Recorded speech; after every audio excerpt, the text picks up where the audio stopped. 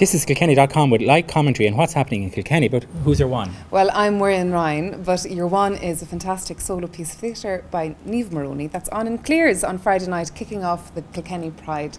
Tickets are a mere €7 and you are guaranteed some vulgar dancing, strong language and a bit of vodka thrown in. And it's also Kilkenny out for the weekend. Yeah, out for the weekend this weekend. There's a few other events going on. I think there's an event on Fenley's in Callan, burlesque 1930s. If you come costumed, you will get a free beverage, lovely pizza, 1930s movies and a bit of debauchery thrown in, I think. And tickets €5, free buses from Kilkenny City out to Callan. How bad?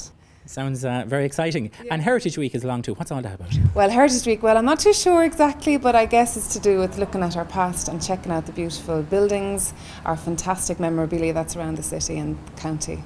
And talking about such buildings, the Hole in the Wall have something on Monday night. Yes, the little hidden gem. There's a lady, her name is Tiny Runes, Miss Tiny Runes, and she's coming all the way from New Zealand on her world tour, and her gig is on Monday night in Hole in the Wall.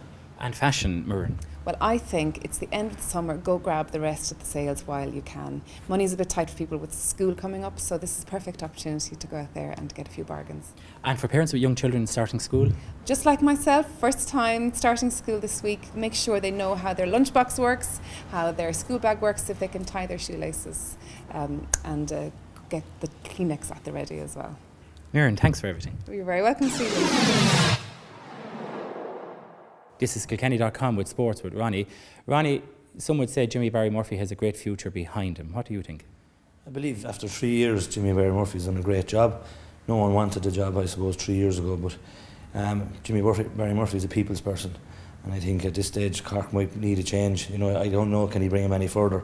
And I believe it might be for Jimmy's own sake. Being a gentleman, it might be time to maybe for a change. And Ronnie, nice men don't always win then, is that it? Well, nice men is not a job of a team manager, is not a place for nice men, and Jimmy is a total gentleman and on and off the field, and I believe he has done great work with Cork, but I think maybe it's time for a change. And talking about nice men, Tip are doing really well at the moment. Yeah, nice men, Tip. Tip are doing very well.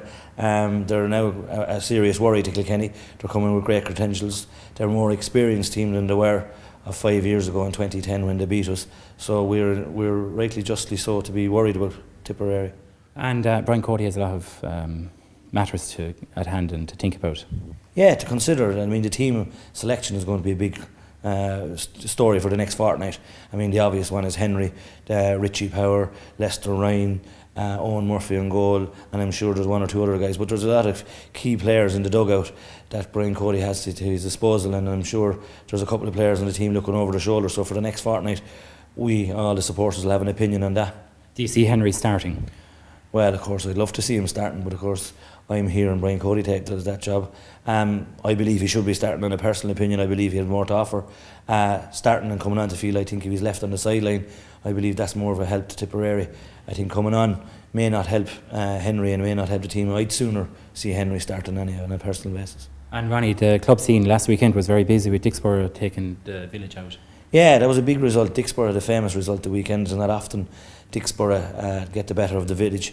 And unfortunately for the village, now they're set up themselves for a big game against Clare, the county champions. So when all this All-Ireland hype is over, there's serious club games, and that'll be the tide around Clara and James Stephens. And the county senior team, the training is closed, so supporters need to support the Kilkenny Supporters Club going to different events. Yeah, the Kilkenny supporters do great work for Kilkenny, and as anyone knows, the Kilkenny Supporters Club wagon, because it's closed, the guys have brought forward a lot of gear and bunting and flags and whatnot, and as a result of the training being closed, it's more difficult to sell. So I think they're visiting the Iverk show the weekend. This Saturday, and Greg Valley Callan Fun Day on Sunday. So if people if they are looking for some souvenirs or flags or buntings, whatnot, the Kilkenny supporters have all that gear. Ronnie, as always, thanks very much. This is Kilkenny.com. I'm with John Hurley with business dates for your diary. John, you have something coming up on Wednesday. Yes, indeed, Stephen. We're getting busy now again after the holiday period. Next Wednesday we have an event, a seminar on how to grow your own business, something very important to all businesses. And it's being presented in conjunction between the Kilkenny Chamber and Avid Partners, who are professionals in that area. Where is that held, John? It's going to be on in the castle, in the parade tower, at 12:30 until 2 o'clock in the afternoon. So we will provide you with a free lunch and very valuable information on how you can grow your business. Do you need to register for that? Yes, you should contact the Kilkenny Chamber office and we'll make sure that we have your details and that we have a seat for you. The room is not huge, it's going to be very popular, so it's important that you would contact us as soon as possible. And John, you also have the biggest and most popular social event coming up in November. Indeed, that's right. The 15th of November is our flagship event. Every year we hold the Kilkenny Business Awards, a tremendous opportunity for businesses to showcase what they're good at, what they do, and there are so many tremendous businesses out there. It's really important that they start engaging now with the process.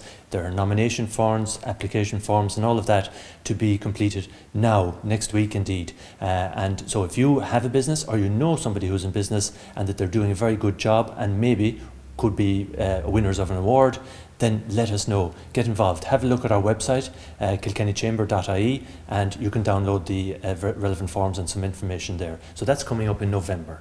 John Hurley, thank you. This is Kilkenny.com. I'm with Michael Lynch, the Mart manager. Michael, heifers are back a little bit this week.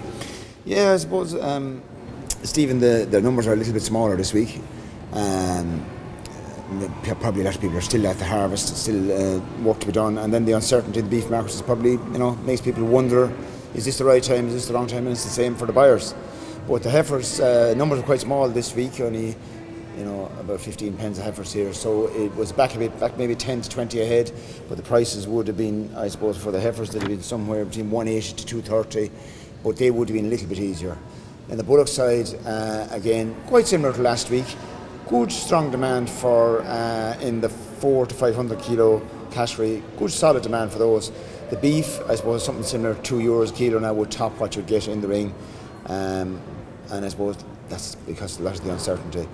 The cows, the small numbers again, but a very, very good trade. I'd say it's definitely up 10 to 20 euros ahead this week, and I suppose in some ways it kind of surprises me that there aren't more cows out, considering the prices, and certainly it probably is the dearest ring in the country for cull cows. As a cooperative, Michael, you're very busy at the moment. You're spearheading a share drive. We have, and it's quite a big operation, I suppose, Stephen. We really haven't done this since 1956. It's probably the first time that it's been done since, and we obviously circulated a lot of information to shareholders and customers. The shareholder base would have been probably small enough, but the customer base would be huge. So all of those people will now get an opportunity going forward to be part of it, and I'd have to say the reaction, Michael, is very good, very positive. There's a strong feeling there. People recognise that there is a good mart, strong mart here, and that it's important to have a mart in the area. Well, it's very important to have Kilkenny as a stronghold for a livestock mart. It always has been, and that's the first feeling comes from everybody that you meet. And an example of all of that too, you're involved in the community of the GAA Supporters Club on Saturday night. That's right, yes. Normally, before the All-Ireland, which we happen to be in a lot of at the moment, there's a corporate event held, a fundraising event, and that's being held here this Saturday night. So anybody wants to come to that, certainly come along to the hub. There'll be 600 to 700 people there, so it should be a great night for everybody. Michael Lynch, thank you. Thank you, Stephen.